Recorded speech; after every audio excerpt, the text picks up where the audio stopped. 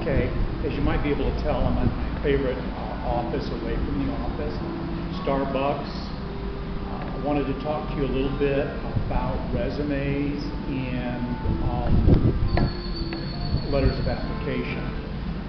These are two documents that should complement each other. The resume follows the format that we've been talking about, which is lists, and the letter of application should be a paragraph form. Both of these are formal documents, and I can't stress enough how critical it is with these documents that they be as clean and as crisp and as correct as possible. Now, in terms of the resume, that means that the lists itself are clear, they're concise, there's enough white space, you don't want to fill it up too much, that there's consistency.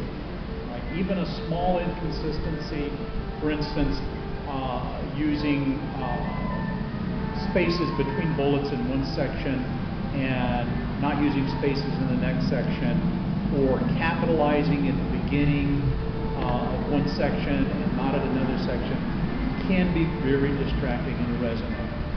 Now, a couple of specifics about the resume. One of the things that a lot of people don't get is that the chronological order of a resume is in reverse. In other words, we're talking about your education and your job experience. You don't list the first job you had first, you list the last job you had first. Because somebody surveying the resume or looking through the resume is interested in your best experience and your most useful experience. Same thing with your education. Nobody cares where you went to elementary school. They do care where you went to college, and they care what kind of grades you got, what kind of major you had in college.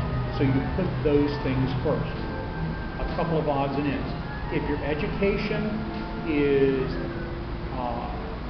better than your experience, put education first. If experience is more impressive than your education, put your experience first. If you've got a good GPA, general GPA, put your GPA on there. If you don't, check and see if your GPA in the major is impressive. If it's not, don't put your GPA in there at all. Okay? Don't put information on your resume that's going to hurt you. Now, about the letter, cover letter, it's not intended to be a duplication of the resume.